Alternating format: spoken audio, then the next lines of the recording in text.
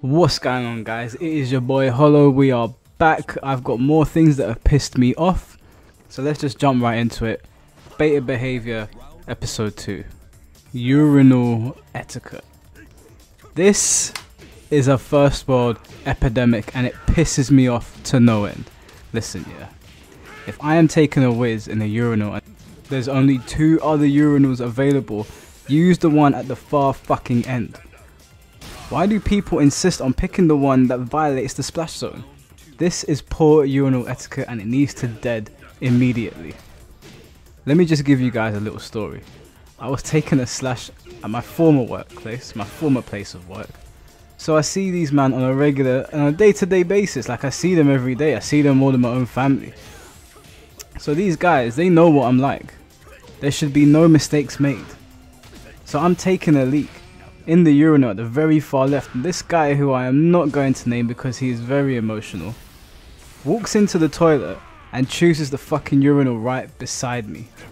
Bear in mind, there are 2 free just beside him. It's just me and him. This guy is tall as well. At any moment he could just lean over and look at my piece, and I don't really want that to happen. I'm sure a lot of you don't either. It's an even bigger violation because there was not 1 but 2 urinals free. To make things even worse, my guy begins dialogue. No, pussyo, no. Stop. You need to dead immediately. You are a waste man. Your mum. Don't indulge in beta behavior like this guy. Violation number 2. Assuming the Mayo. What do I mean by that? Right.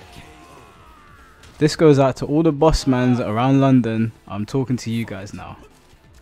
Please stop assuming I want mayonnaise in my burger. I am a black man.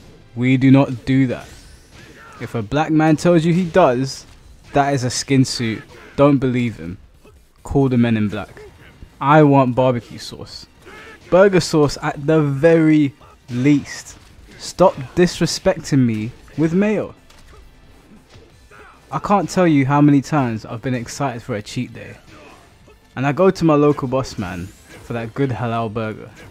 I take that first bite and I am hit with copious amounts of disappointment, and this just can't run anymore. It needs to dead. It needs to dead immediately.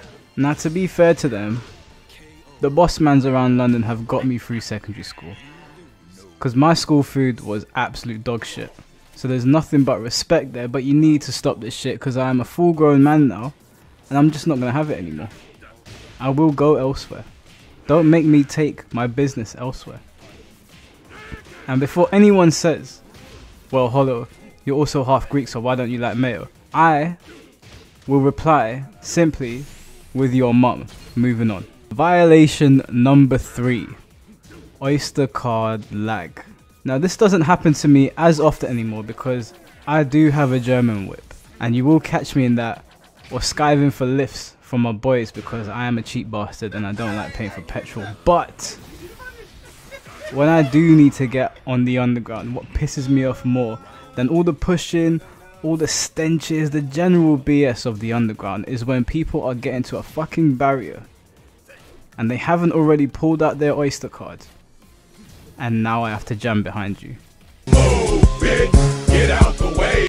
You people are absolutely subhuman and you need to stay at home and out of my way at all times. Not only do you fuck up going through the barriers, you have the audacity to stand there and rummage through your bags or pockets looking for it and not move to one side. You are a 100% dickhead.